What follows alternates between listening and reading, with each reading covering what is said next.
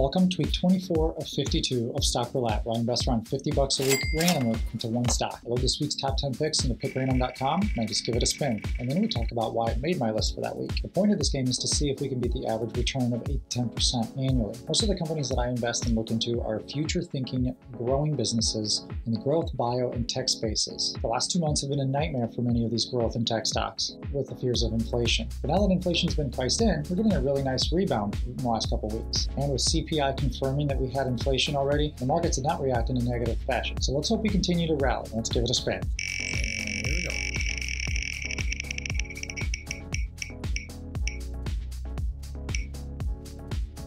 Quantumscape, good company.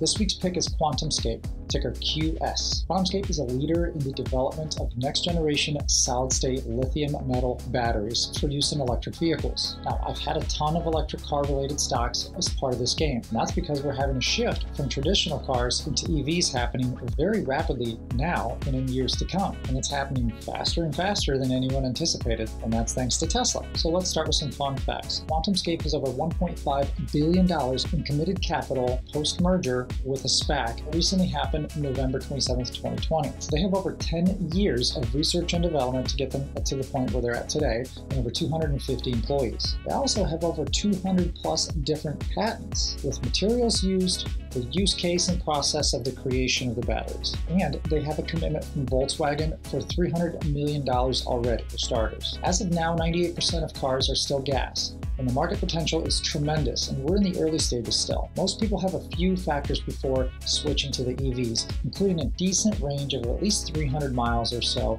fast charging for around 15 minutes, and getting costs down to about $30,000 for the cars to run about 300 miles. And the battery span, of course, of at least 12-year lifespan or 150,000 miles or more. And lastly, safety. The batteries have a solid, non-oxidizable separator, eliminating, of course, catching on fire and combustion. So the battery technology that they're working on is made from solid-state lithium metal. And I'm not going to bore you into too much in logistics of it, but essentially they improve the overall cost.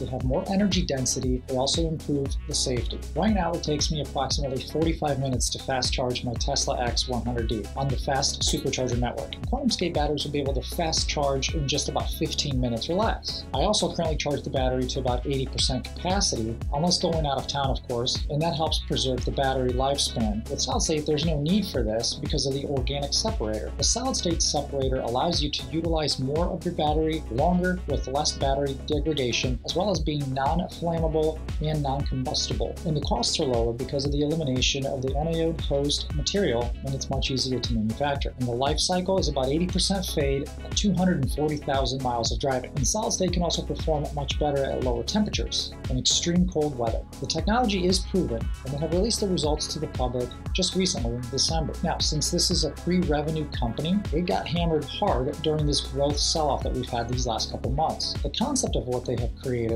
has generated a lot of hype, taking the stock price from the teens all the way to a whopping $132 a share back in December.